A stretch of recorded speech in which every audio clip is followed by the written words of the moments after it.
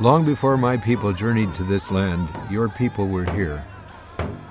And you received from your elders an understanding of creation and of the mystery that surrounds us all, that was deep and rich and to be treasured. We did not hear you when you shared your vision.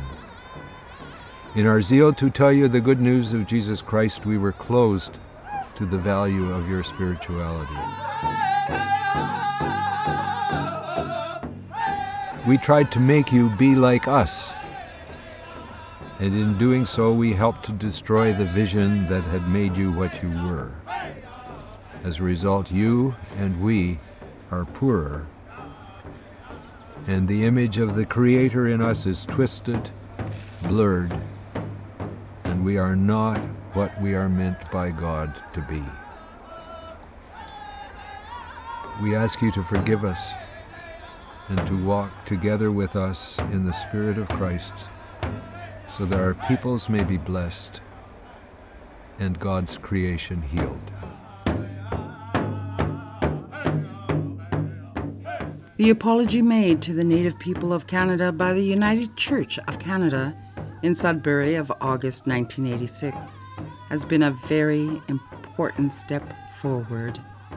We only ask of you to respect our sacred fire, the creation, and to live in peaceful coexistence with us.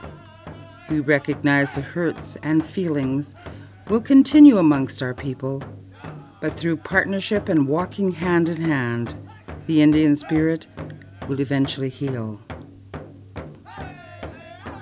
Through our love, understanding, and sincerity, the brotherhood and sisterhood of unity, strength, and respect can be achieved. We appreciate the freedom for culture and religious expression.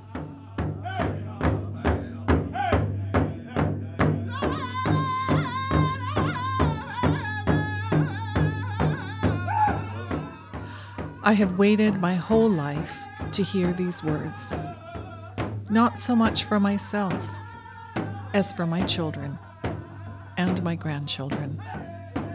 Of course, I forgive you.